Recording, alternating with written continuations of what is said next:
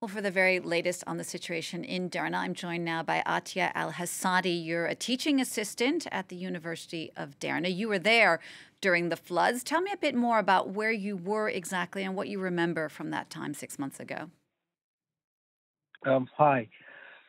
That night I was monitoring the storm, the Daniel storm, with the weather broadcast, and I was in the street like 10 minutes before when the electricity cut off. I have hurried to the house to catch the light flash.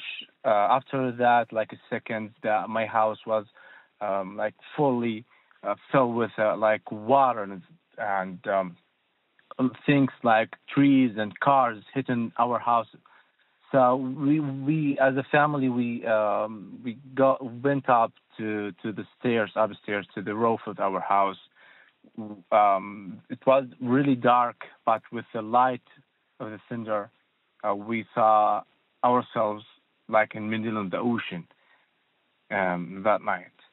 Every like flashlight from the thunders, we saw like houses just like pass away, people, bodies, cars, trees, even furnitures in the wave of the in the floods. It was like horrible moment, and many people in Darna thought this. It was like that judgment day that night. Ati, as you're speaking, we can see pictures of some of that flood damage from 6 months ago. Since then, the recovery has been slow. For example, there's no internet today. That's why you're speaking to us on the phone. But tell me a bit more about the recovery you have seen in Derna 6 months on. Yeah, the services like electricity, even the water, go back to the partial damaged neighborhood, but the fully damaged area still damaged, and there is no any construction there.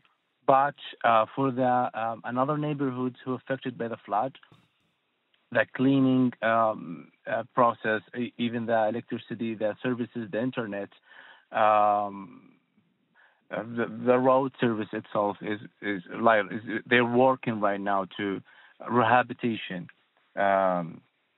all this area. So for 6 months, I saw like Libyan companies that doing reconstruction for the schools, for the clinics, and like the road and the walk side as well. Even painting the houses who affected by the flood. I saw Egyptian companies doing reconstruction in the bridge and the main road to in the interest of the city of Derna. Atia, just very briefly before you go, tell us a bit more about how people are doing in Derna. What's their state of mind these days, their mental health? For the mental health, this is like big issue for everyone here in Derna. As you know, Ramadan is here, so Ramadan is a religious event, religious month. It's like a Christmas in the Christianity. So many people right now missing their families, their people who loved them, and they lost them in the flood.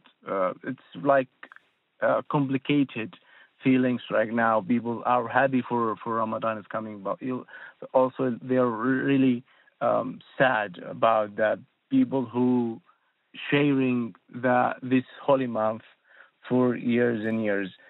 Mental health is still like big issue here because this is kind of um, the third thing happened in Darna. The war, the ISIS who controlled the city for 1 year, and when they have done in the city, the war after that.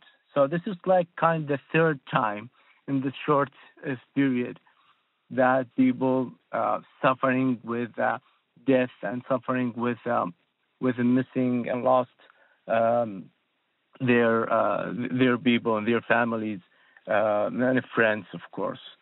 So people in Darna, they have seen many things in just 10 years, and there is like big crisis with the mental health, especially with this month of Ramadan.